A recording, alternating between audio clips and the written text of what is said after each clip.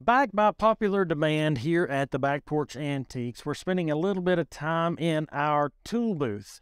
Toolman Jack is good at what he does. If you've been to our store, you're very familiar with Toolman Jack and his particular room here at the Back Porch Antiques. I want to highlight some of the things that he's brought in, some of the things that you might be interested in. Again, one of our more popular videos is highlighting of tools specifically in this booth. So here we are again. We're going to show you some more things. Some of the things that I'd like to show you that catch my eye. He's always got a good selection of big knives. Big, sharp, a lot of butcher knives, cleavers, things like that. This particular piece is a military U.S. butcher knife, marked U.S., really cleaned up well, got, brass and those sorts of things in it. And he always highlights that well. If you know Jack, you know that he makes them look pretty. Some people come in and say, why would he clean up those tools? Tools are made for using. And some people come in and say, man, those are beautiful. And I don't really know what, your thoughts might be on that. If you like them cleaned up or if you don't like them cleaned up. But what I know is that everybody who comes in here loves Jack's stuff. He sells a lot of stuff and he loves the way that it's cleaned up. Here's a pretty cool little cleaver. Not an expensive piece, but just kind of a odd piece, and he has some odd stuff around that sells well. And that's a pretty cool piece. Here,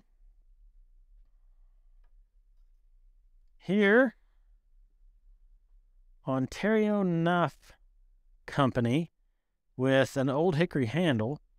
Maybe it's an old hickory knife. Just got some pretty cool little indentions and things on it there. You just don't see that stuff often, and Jack keeps it in stock, and it presents well. Also, odd stuff like this. How often do you see a 4-pound hammer with a short little handle on it like that, and he calls it a good shop hammer as clean as it is? If a fella swings that all day, he's going to have the forearms the size of a tree trunk. Jack has always good planes.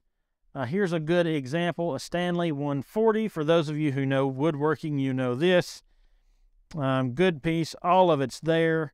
The handle's good. Knobs are good. Cleaned up well. Knife, whole 9 yards. Right there, looking good. Jack is also known for his selection of bluegrass, not Blue Ridge, but bluegrass tools. Here's a good example. Just an absolute beautiful Haynes pattern hatchet.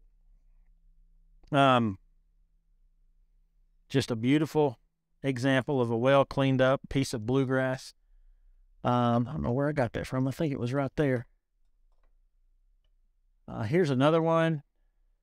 A good bluegrass piece. He just does an extraordinary job at cleaning those up. We've got a lot of people that come in looking for his bluegrass stuff. Got the old traditional blue-handled bluegrass tools here as well. He has a good stash of these. I remember using these as a kid. You probably do too. But they're highly collectible. People like them. They were well-made, good tools, well-marketed. And these are near mint, the things that he keeps that are bluegrass. Just good bluegrass tools for sale here at the Back Porch Antiques. There's some wrenches, things like that. Moving right along, some of the cool pieces. Jack always has some good pulleys around. For those of you who like pulleys, he keeps good block and tackle type pulleys, good, ironwork, good woodwork, polished up, looking good, those sorts of things. Keeps them looking good. Here's a cool little piece. If you like kind of the display, that's that, famous bluegrass level. I think that's a bit or something. Jointed file. But the money is in the, the bluegrass label, the old bluegrass label. I think that's really cool. He keeps some of that stuff around too. Draw knives galore. If you need a draw knife, you take your size, 9, 12, you name it, whatever you need, whatever you like. He's got it. That's adjustable, really cool. Things you don't see very often are available here at the Back Porch Antiques in booth number 10. Here's a pretty cool piece. It is a basket maker's Froe. You know, you've seen Froes, but you rarely see them that small. You know, it'd be a pretty cool piece to still use if you needed that. That is an early piece. Look at the blacksmithing work on that, and of course the handle. Kind of wonder, you know, with that handle being made like that, if it wasn't made to give a little bit of relief for the knuckles, so that you didn't whack on them too much. A pretty cool piece. How many of these have you ever seen? I had never seen one until Jack brought it in. Let's see here. G.F. Voigt double claw hammer, patented 1902. It's a pretty cool piece. You don't see many of those. Double claw hammer. You can find that here. It's a Voigt. Find that here at the Back Porch Antiques. Pretty rare piece. I think that one was over here.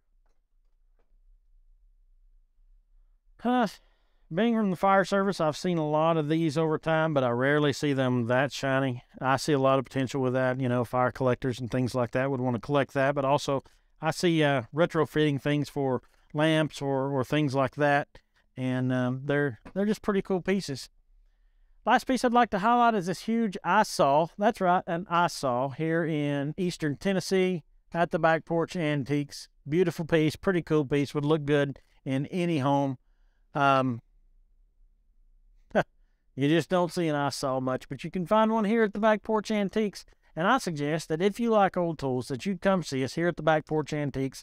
Remember booth 10, Toolman Jack. He's bound to have what you want. Come see us.